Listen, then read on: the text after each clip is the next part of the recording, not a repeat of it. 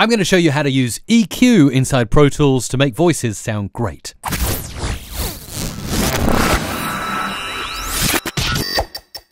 Okay, here I am in Pro Tools with a male voiceover. Let's play it back. Playing the songs that make you feel good. Now that voice sounds amazing as it is, but I'm going to make it sound even better by inserting EQ right here on my first insert. So under plugin, you go to EQ and you want to look for the EQ3 7 band. This is a brilliant EQ, very intuitive to use. And as I'm making changes, I'll hit spacebar to keep playing the audio back.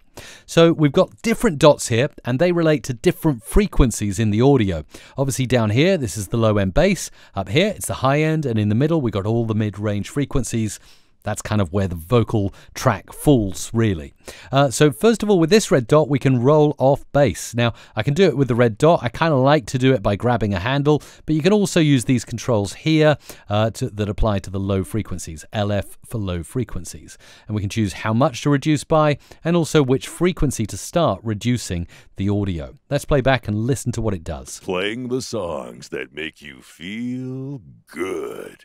So you can hear the more I push that up, the thinner the voice becomes. The idea is to dial it so we're not really thinning out the voice, but just reducing any bass rumble here. Playing the songs that make you feel. That's good. Then we can give a boost to the bass with the orange. Playing the songs that make you feel. That's a nice good. boost. And then we can use the yellow dot and the green dot to alter mid frequencies and high mid frequencies.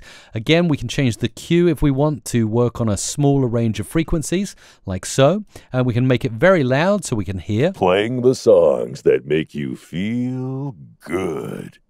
Hot 91.9. That sounds pretty good. And then I might go ahead and grab the high end and boost that up. Playing the songs that make you feel good. So now we've got a nice crispy sounding, awesome voiceover that has been perfectly EQ'd. If we want to compare before and after, we can just click compare on and off. So I'll play it back and I'll disable this halfway through so you can hear my original vocal. Playing the songs that make you feel good.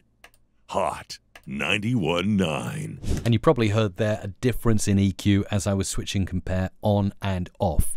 That is exactly how you EQ. If you want to get the full picture of how to make a vocal chain in Pro Tools and you're really enjoying these videos, go click this video and watch this one next and let me know your thoughts, ideas and feedback in the comments down below.